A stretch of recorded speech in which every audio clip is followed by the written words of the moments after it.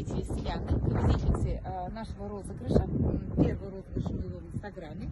Вполне удачного. Ляна у нас победила. Поздравляем от души. Причем Ляна утверждает, что она побеждает первый раз в жизни. А мы ей говорим: Ляна, твоя светлая полоса началась. Это первый выигрыш, но не последний. Но мы сейчас не об этом, а о том, что мы идем на процедуру. Ту самую, о которой мы говорили. И мы идем в клинику. И вот, наконец, мы подходим к клинике.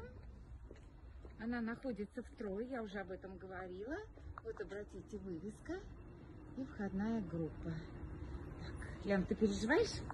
Ну, конечно, у меня первый раз. Она волнуется, но я думаю, что все будет хорошо. Кстати, она вообще первый раз. Ян, ну мы сегодня сделаем процедуру и покажем нашу клинику. Надеюсь, вам понравится и процедура, и клиника. Я уверена.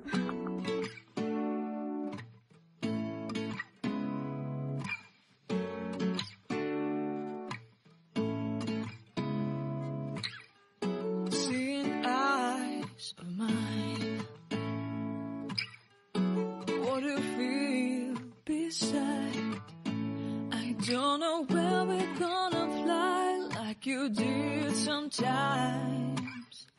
Seeing eyes. Итак, а теперь пару слов по поводу того, что мы сегодня сделали. У нас была классическая чистка с разогревом, с разрыхлением, с ультразвуком, с механической чисткой. То есть мы подготовили кожу и руками вычистили все какие-то элементы, которые не должны находиться на лице. То есть это воспалительные какие-то моменты, комедоны и прочее. Зачем мы делали в конце лазер? Вообще лазер делается для того, чтобы убрать воспалительные элементы, те, которые мы не можем убрать во время чистки. То есть есть, скажем так, недосформировавшиеся элементы, те, которые трогать еще нельзя. И лазер оказывает воздействие на бактерию, которая вызывает это воспаление, и, соответственно, оно, растворяется, грубо говоря, да.